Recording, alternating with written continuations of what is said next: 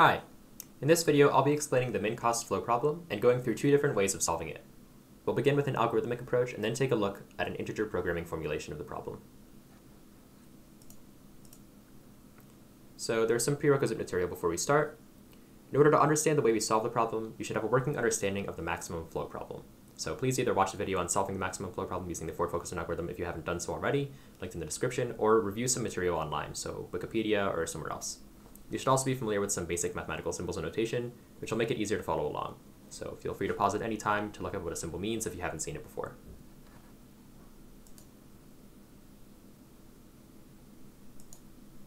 So what is the min-cost flow problem anyway? Well, the min-cost flow problem is, like the max flow problem, a graph flow optimization problem. In this problem, each node has a supply or demand given by the same parameter. Each edge has some capacity which is greater than 0, and the cost of shipping 1 unit of flow along the edge. We want to send flow through the graph from the supply node to the demand nodes so that all the demands are satisfied and the capacity along any given edge is not exceeded. Furthermore, what we want to do in this manner is minimize the total cost of flow. Right? So min-cost flow problem, minimize the total cost of the flow. Also note that we can actually say without loss of generality that all edges have capacities greater than 0, as any edge with capacity 0 doesn't need to be displayed in the graph and it will never be used because we can't send any flow through it. So let's go through some similarities and differences between the MCF problem and the max flow problem. So let's start with the differences. In MCF, we work with supply and demand built into the nodes themselves, while in max flow, the supply and demand are unbounded and take the form of a source and a sink. You may remember from the max flow video, we can send as much flow as possible through, and that's the idea. We want to send as much flow as possible, right? But in MCF problem, we just have these limited amounts of supply and demand. And because of that, it's possible that it doesn't have a feasible solution, right? Maybe there's not enough supply to meet demand. Maybe there's not enough demand, or there's too much demand, or maybe there's too much supply, there's more supply than we need, right? It's a little bit more complicated. In terms of similarities, both are graphical flow-related optimization problems, and both have edges with capacities. So now let's get into the mathematical formulation of the MCF. So we start with the graph G, which has nodes and edges, and we have nodes I in the node set N with supply or demand S of I. We say that a node has a supply of S of I if S of I is greater than 0, and we say that a node has a demand of S of I if S of I is less than 0. Edges I, j in the edge set E with capacities U sub ij greater than 0, and also costs C sub ij greater than or equal to 0 are also in the graph. And we also have flows F I, j such that U I, j is greater than or equal to that flow F I, j, which is greater than or equal to 0. So flows can be no more than the capacity, and they can be no less than 0. Additional constraints on the flow follow on the next slide. So here are some more constraints. Flows also have to obey these constraints, right? So for each node I, we have this constraint regarding the supply, the flow in, and the flow out, right? So here, you can see my mouse, here is the flow in, right? And here, over here on the left, is the flow out. Now, the sum of the flow out of the node minus the sum of the flow into the node is equal to the supply or demand for each of the nodes, right? So how is this going to work? Well, basically, we have flow that goes through the nodes, very much similarly to the max flow problem, right? We have flow that starts from some edge that leads into the node and exits that node afterwards, right? And the sum of those flows, right, in the max flow problem, we had them be equal, right? So flow in equals flow out. Now, in this case, we don't have that, right? In the max flow problem, this would have been 0 over here. This S of I would have been 0. But in the min-cost flow problem, we have this S of I here instead. Basically, the S of I acts like an offset to that flow. As the flow goes through, we either add the supply to it or subtract the demand from it, right? Say we have a flow of 5 is the sum of the flows going into some node, and that node has demand 3, right? Then as that flow goes through, we're taking our demand out of that, right? We demand 3, so we're going to take 3, and now there's only 2 left that can leave. That's the main idea here. One other very important thing to note, and I think I noted this before, but the MCF is not always solvable, right? since we get all our demands and supplies from the input to the problem rather than being given these unbounded amounts, like from nodes S and T, from the supply and demand from these source and sink nodes, it's possible that we don't have enough supply to meet demand, or that we have more supply than demand, right? We can check if this is the case by very simply looking at the value of this sum here, right? Now, we look at the sum of all the supply-demand values over all the nodes. Now, if there's more supply than demand, it'll be greater than 0. If there's less supply than demand, or there's more demand than supply, then it'll be less than 0. If it's equal to 0, then, at least in this metric, the problem is balanced, right? We have the balanced supply and demand, which is required. We also don't know whether it's possible to have the desired flow constraint satisfied even if the supplies and demands are balanced, right? As an example, say that you have some graph, and maybe the supply is 2 and the demand is -2. Okay. But what about the capacities on the edges? What about the cost of those edges? Well, the costs we don't really care about, right? Because all we really need for feasibility is that there is a way to get flows through, even if the cost is infinity. Still doesn't matter for us. It's not good, but still doesn't matter. We might just have capacities be 0 for all the edges in the graph. What then, right? Then it's still not satisfied, even if the supplies and demands are balanced, right? So we can check for this part of the feasibility by rewriting the problem as a max flow problem. The example that I gave is just a simple example, but it's possible that in more complex ways, the flows would not be satisfiable. So we check this by rewriting it as a max flow problem, right? We need to make sure it satisfies the input requirements for a max flow first, though. We need to make sure that it has a source node S and a sink node T. We need to make sure that the graph doesn't have supplies or demands in it, and also costs are not relevant in the max flow problem either. So to formulate this a little bit more concretely, we begin by creating a new graph G' with nodes n' and edges E', where n' is this union of the original node set n and the set of nodes S and T, right? So we're creating these nodes S and T and we're adding them to our node set. That's pretty easy. We define E' to be the union of E, the original edge set, with the following sets. So we have S and T. S is the set of edges that leaves the node S and goes to each node that has a positive supply-demand value, right? So S of I is greater than 0. This means that the node has a supply and not a demand.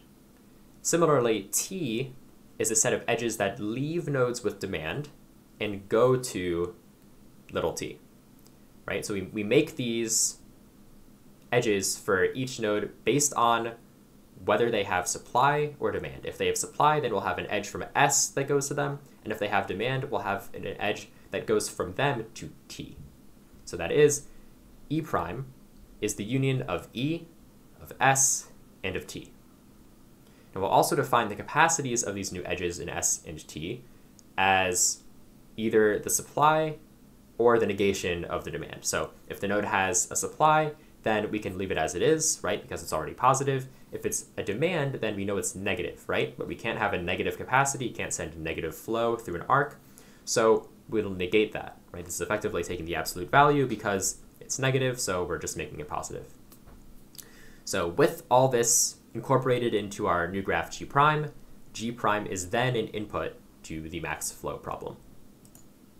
After rewriting the problem as a max flow instance, we solve the newly created instance. If the value that we obtain as our max flow is equal to the sum of all the supplies or of all the demands, then we know that our original MCF problem was feasible. Otherwise, the MCF problem was not feasible.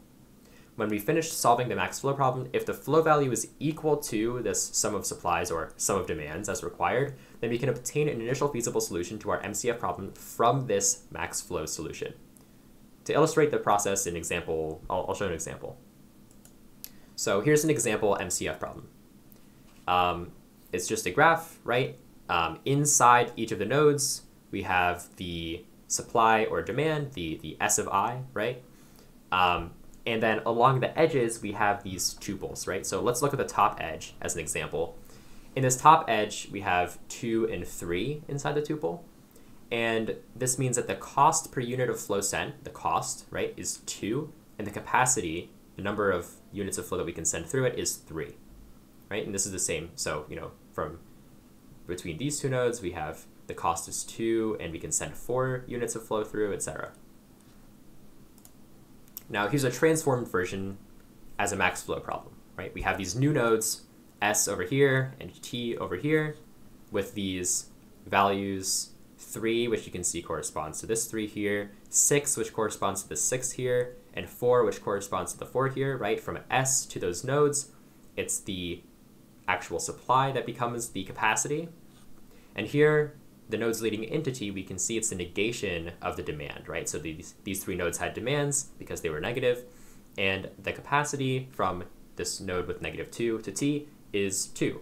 From here, -8 to T is 8, and from -3 to T is 3. All right? Feel free to pause the video and go back and forth and see how we basically got this new graph.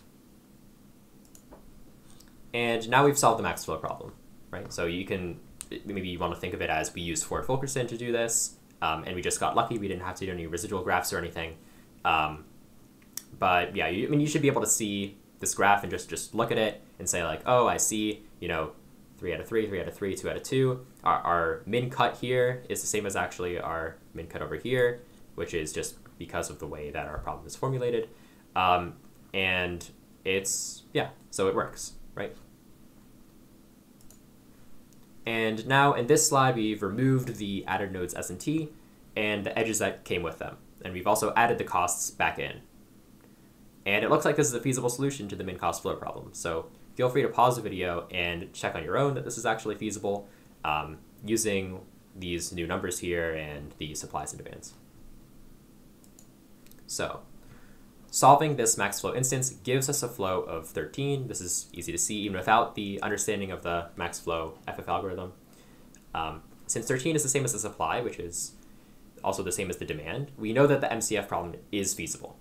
And we can use this max flow solution as a starting point for our algorithm for solving the MCF problem, as we know that it contains an initial feasible solution. So the way that we're going to start solving this MCF problem is with the cycle canceling algorithm. So the cycle canceling algorithm is one of many, many ways to solve the min cost flow problem. And it's somewhat similar to the Ford-Fulkerson algorithm for solving max flow, in that it involves this repeated revision of an initial feasible solution with the guidance of a residual graph.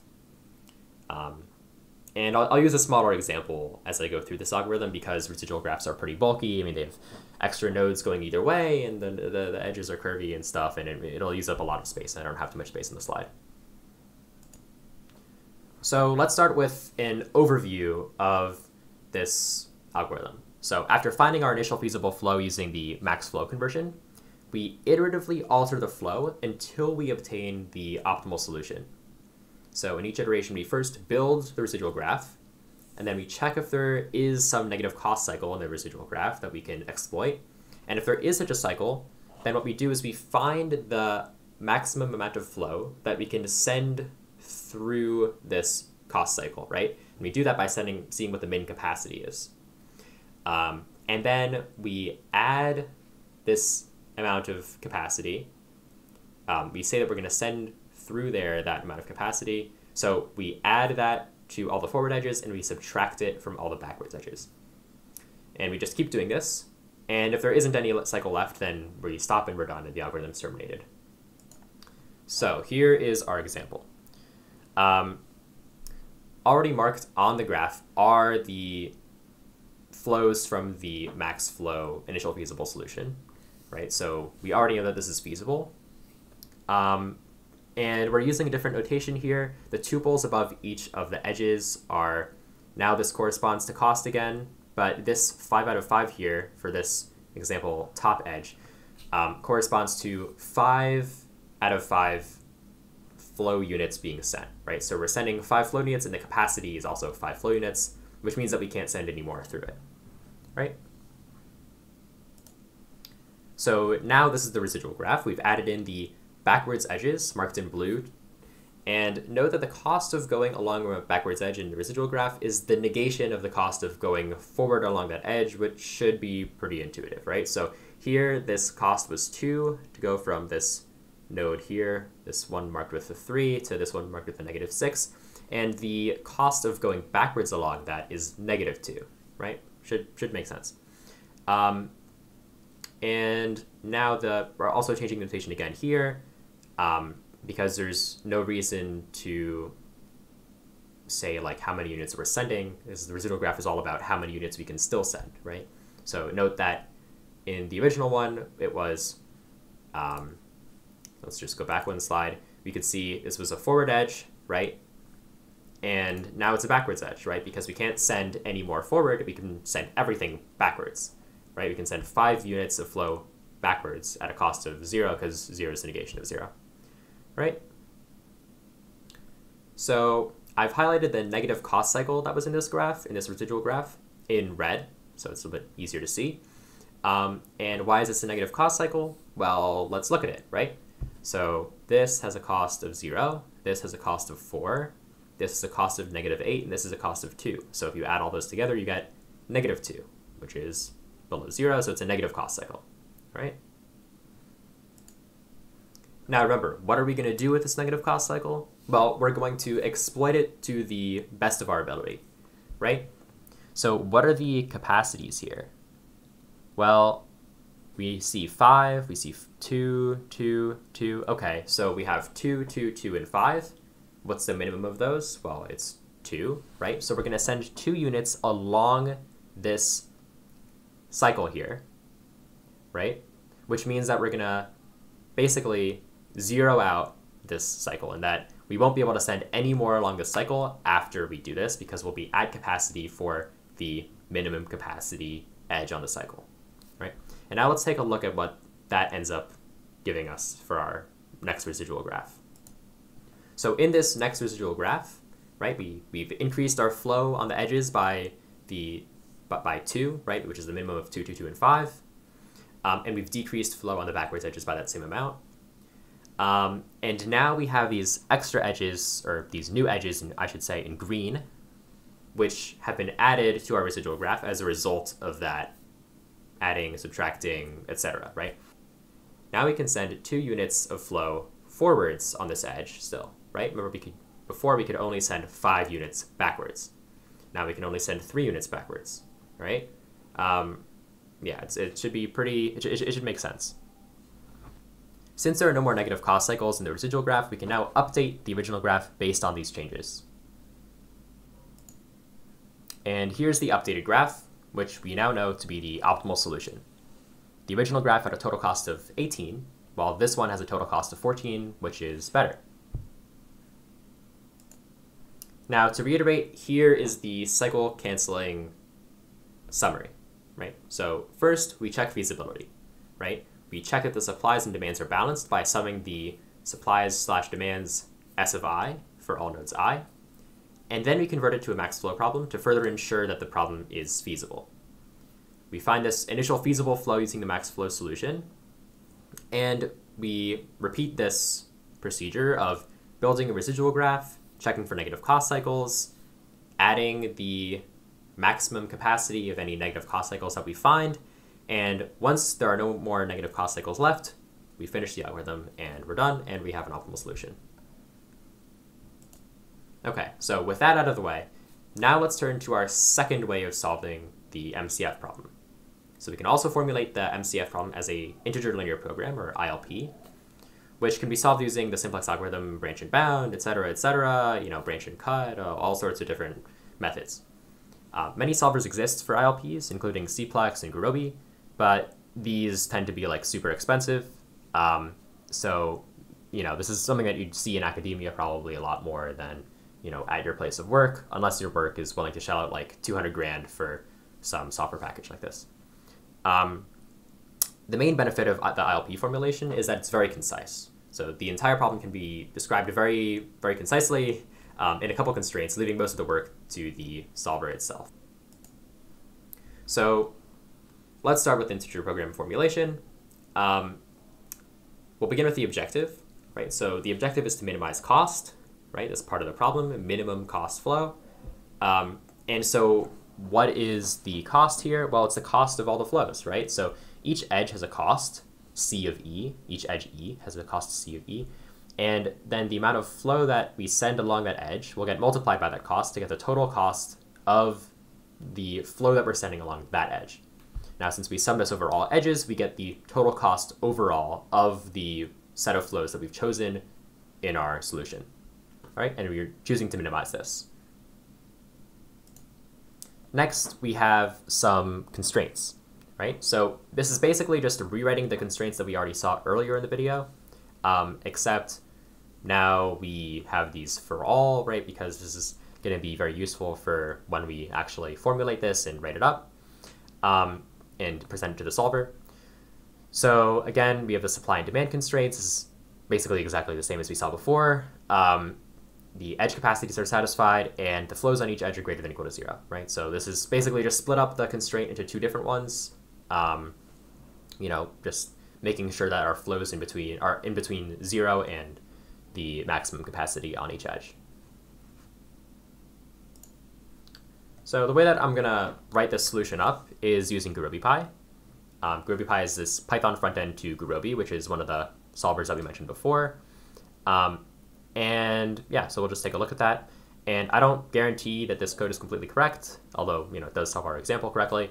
And also, you should probably write your own implementation as like a learning exercise or something. It's pretty fun to do. It can be a little bit frustrating, if the constraints seem right, but then they're not right. Anyway, I've made the code available at a link in the video description, or much better than like pausing the video and retyping it yourself.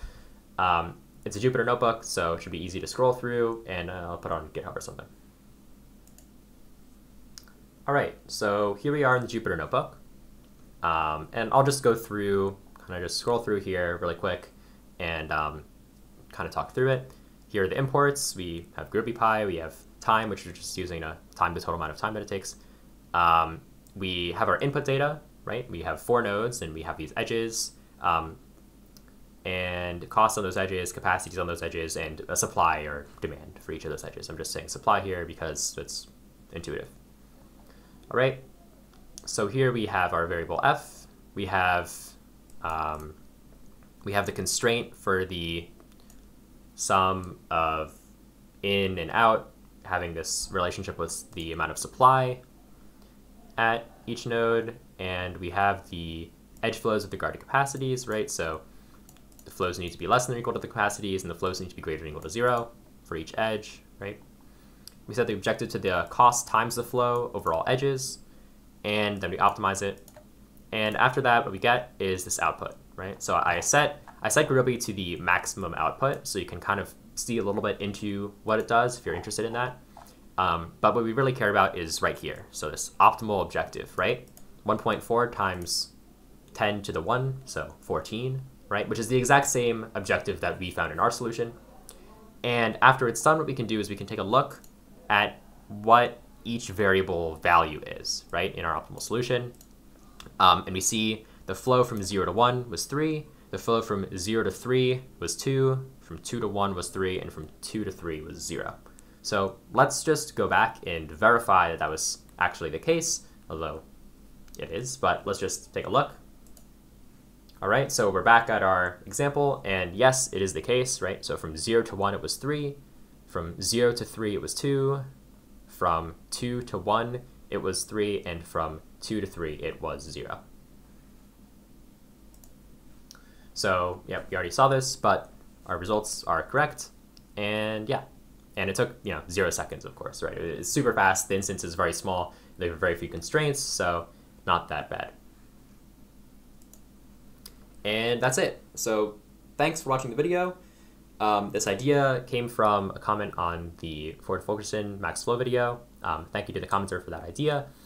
And also, I just want to say these slides are largely based on lecture notes from a course that I took in fall 2021 at Cornell, ORI 4330, which was taught by Oktay Gunluk.